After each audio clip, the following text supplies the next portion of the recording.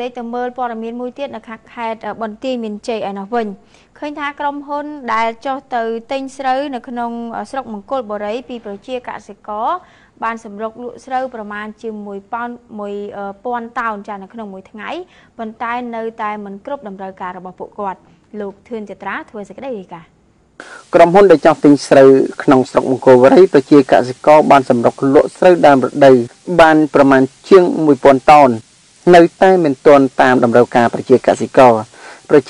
ស្រុកមង្គលបុរីបានឲ្យដឹងថានៅខណៈពេលដែលប្រជាកសិករប្រមូលផលស្រូវដើមរដូវគឺឈ្មួញក្នុងស្រុកបានទិញក្នុងតម្លៃថោកហើយប្រជាកសិករសូមឲ្យរដ្ឋាភិបាលកម្ពុជា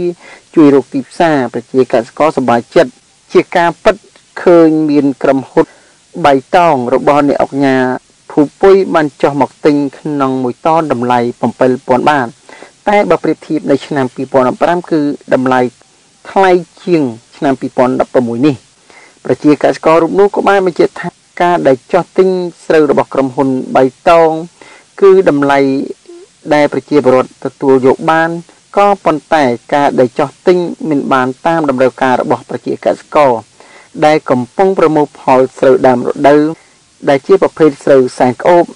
ដែលក្រុមហ៊ុនបៃតងទិញក្នុង1តោន7000បាតនៅពេលដែលប្រមូលទិញមិនទាន់ប្រជាកសិករបានលក់ឲ្យទៅក្រុមហ៊ុនឯកជន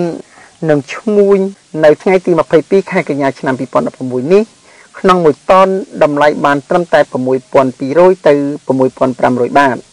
លោកឡុងពុនអភិបាលស្រុកមង្គលបុរីបានបញ្ជាក់ថាស្រុកមង្គលបុរីរហូតមកដល់ថ្ងៃទី22ខែកញ្ញាឆ្នាំ2016នេះស្រូវដើមរដូវដែលប្រមូលផលបានហើយមានចំនួន8400ហិកតាក្នុង1ហិកតាទទួលបានទិន្នផលចំនួន5តោនហើយស្រូវមិនទាន់ដែលប្រមូលផលនៅតែបន្តច្រូតកាត់មានចំនួន2300ហិកតា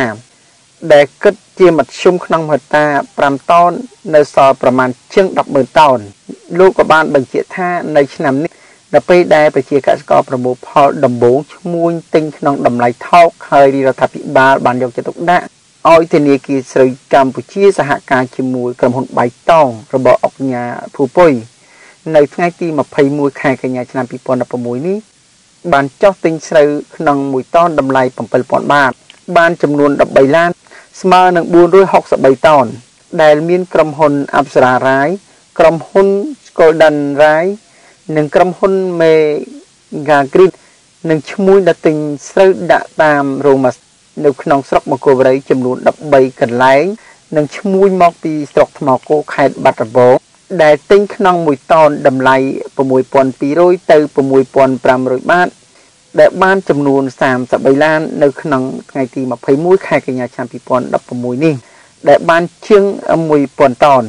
ចំពោះព័ត៌មាននេះខ្ញុំចត្រាធ្វើសេចក្តីរាយការណ៍ពីខេត្តបន្ទាយមានជ័យចាទស្សនិកជនយើងបិទបញ្ចប់ព័ត៌មាននេះ